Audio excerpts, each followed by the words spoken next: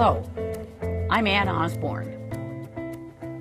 I'm going to show you a case of an 8-year-old male who was brought to the emergency room by his parents because he'd been complaining of headache and then was starting to throw up. A quick examination showed signs of increased intracranial pressure, and so an emergency CT scan was ordered. Let's take a look at two representative images.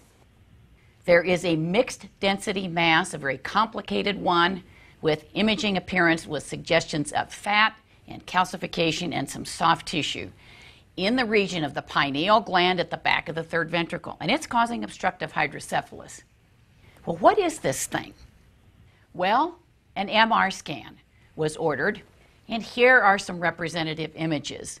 We see that this complex appearing mass has areas of short T1 in it, as well as calcification, definitely some cysts. With the FLAIR scan, we can see the obstructive hydrocephalus and the periventricular accumulation of interstitial fluid, cysts, and some moderate enhancement of the mass. More information, but we're still left with wondering what this is. What can you do? Well, you can fire up StatDX. Here's the opening page of StatDX.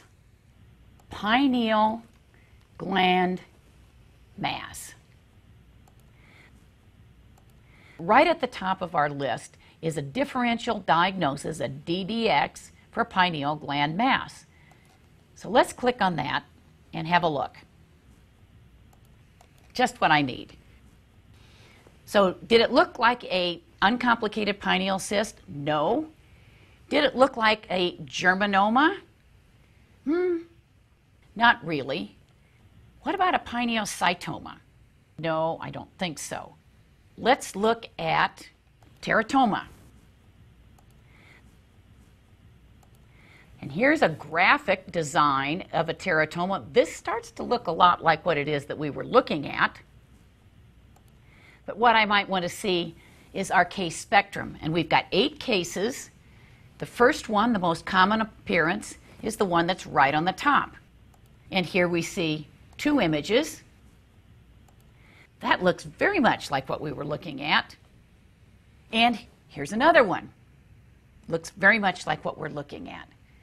So now I think that it's likely, comparing these differential diagnoses, that what we're looking at is a pineal teratoma. Could we be sure? Is there anything else we can do?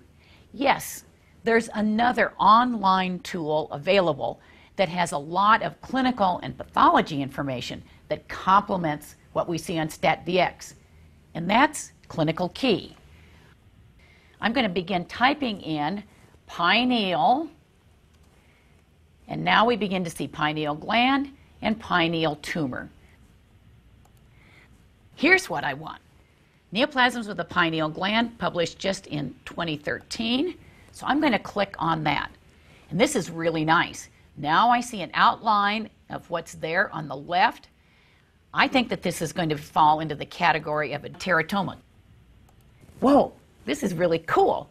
First image under teratoma is a surgical specimen that's been removed of a benign teratoma. We see it's a lobulated, well-delineated mass. Looks just like ours. It's got fat in it. Ours did too. It's got cysts. It's got some solid portions. And this is almost surely now a benign teratoma. By putting together the imaging differential diagnosis and coming up with our most likely diagnosis based on the imaging studies, and putting the clinical and pathologic information together from Clinical Key, and finding exactly what it is that we think we're looking for, we can tell the neurosurgeons that we are almost surely dealing with a benign mature teratoma, that further imaging of the neuraxis isn't necessary. And we know, and now they know, what they will likely find when they go in and take out the tumor.